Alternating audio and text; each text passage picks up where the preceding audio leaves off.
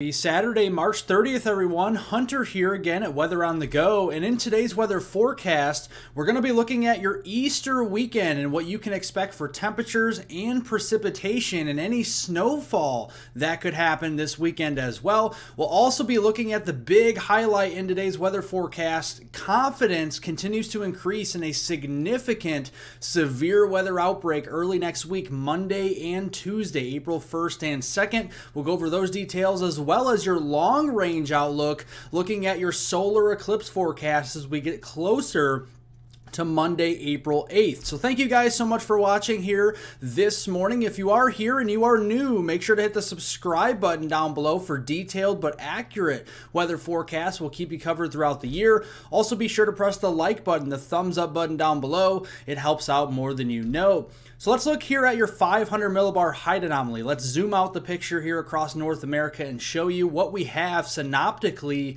going on. We have a ridge of high pressure here across the deep south and the southeast, bringing us dry weather, but more importantly, those spring-like temperatures that we're all wanting as we go through today. A big trough moving into the Pacific Southwest, especially into California. This is the start of what is going to be an active next few days, especially early next week. This is our storm system we're keeping an eye on. So let's look at our precipitation here on your Saturday, March 30th. A little system up here across the Great Lakes in Ohio Valley region that could be bringing us some rain or a rain-snow mix. Our main parent trough is off here into the Pacific Southwest. Some heavier snows for the Sierras, also some of the Rockies as well, and some heavier rain for Los Angeles, San Diego, and Santa Barbara as we go through today. Easter Sunday, we got a couple low-pressure systems here that are moving across the country. A little snowstorm up here for portions of the Rockies into the Dakotas,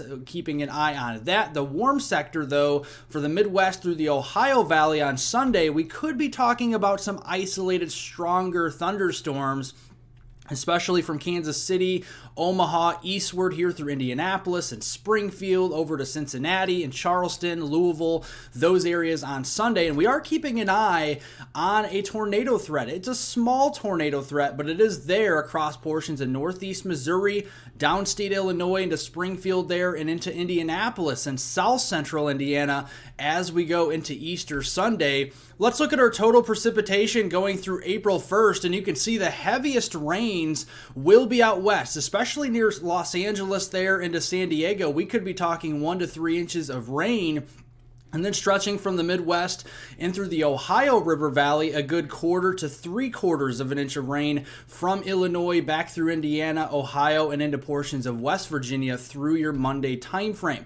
Any snowfall out there, the prospects for that will be mainly across the Sierras into the Rockies. So if you live out west into those areas, we'll be seeing some snow with the cold air aloft with that trough as it moves in early on here through the weekend. Let's look at our temperatures through Easter weekend. Spring-like temperatures across the south and southeast, colder to the north. Still have that deep snowpack across the upper Midwest with our recent snowstorm keeping us a bit cooler. And you can see as we go to Easter Sunday, a lot of that warmth really building 80s, perhaps 90s down here into western and southern Texas as we go into that time frame. So definitely watching that. Looking at your temperature anomalies from March 1st through the 30th, March is going to go out like a warm one here across the east. A lot of these areas in the eastern third of the country are actually trending above normal with our March temperature anomalies. So it's going to go down as one of the warmer Marches here across these areas. And we're keeping an eye on a major storm system moving in early next week. Here's your 500 millibar vorticity map.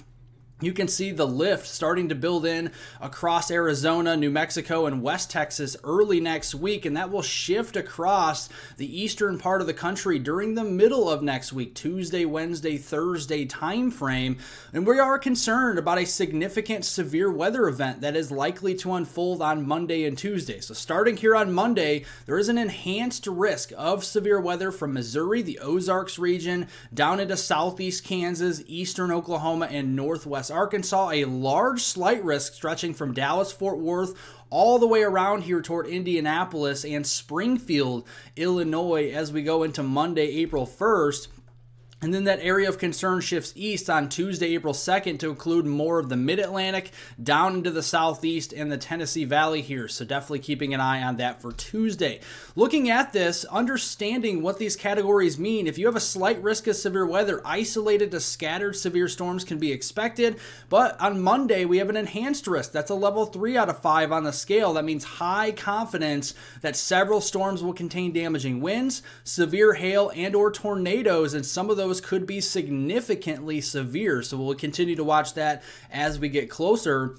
Let's look at Monday's setup though. So looking at this, a lot of instability building across the middle of the country. Dew points all the way up into Missouri there, downstate Illinois and southeast Kansas will be into the mid 60s, and that will be a deep instability reservoir that we'll be able to tap into on Monday, over 1,000 joules per kilogram. You don't need a lot of instability this time of year, especially when you have a really strong mid-level jet streak punching across the country here over about 60, 70 knots. And then you see a low-level jet starting to crank up. So rotating supercells will be a problem as we go into Monday. So let's talk about the timing here. This is your lightning flash density, and what this is simply shows is where thunderstorms will be likely. You can see the Illinois Valley down towards the St. Louis region, perhaps Monday morning, some hailers out there, definitely a possibility, but it's really Monday afternoon into Monday evening. Monday afternoon, we're going to light up that cold front like a Christmas tree, and we're going to see a lot of severe weather, embedded supercells, tornadoes, damaging winds, very large hail here as we go into Monday afternoon.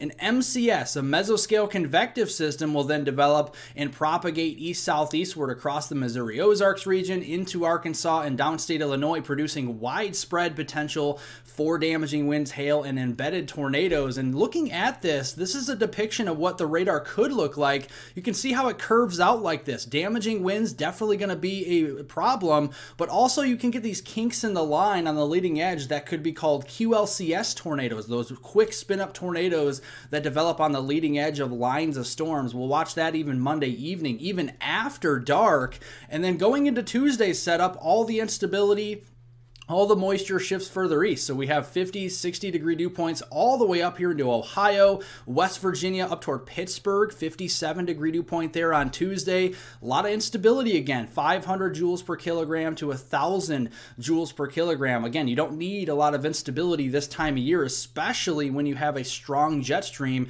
There we go on Tuesday, lighting it up. Scattered severe weather from the deep south all the way through the mid-Atlantic, the Ohio and Tennessee River Valley there. And then as we go into Tuesday night, the storms will start to decrease in coverage and intensity as that cold front starts to move east and as we stabilize the atmosphere later Tuesday night.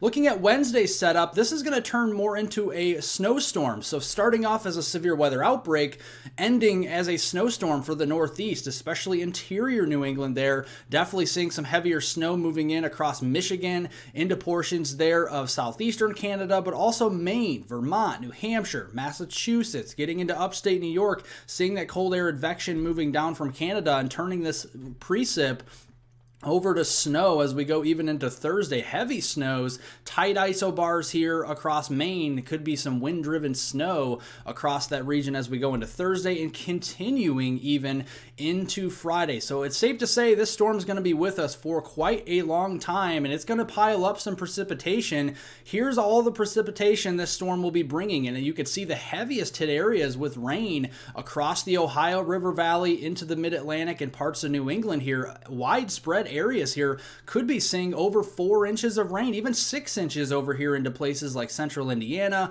maybe northern West Virginia, southwestern Pennsylvania, around 6 inches of rain there. Watching out for a flash flooding risk. And then as we go into the late week time frame, as this turns into a snowstorm Wednesday, Thursday, and Friday for interior New England, we could be talking a couple of inches to several inches of snow across these areas, and definitely seeing the potential for over a foot of snow. Again, yes, Maine has gotten hit very hard this year with snow to end the year, and it likely we'll see another round of some heavy snow with a foot or so coming as we go to later on next week. Let's look here at our synoptics for early on the following week for your solar eclipse forecast. This is not a good look though. We've been keeping an eye on this for the past few days. It's been very consistent.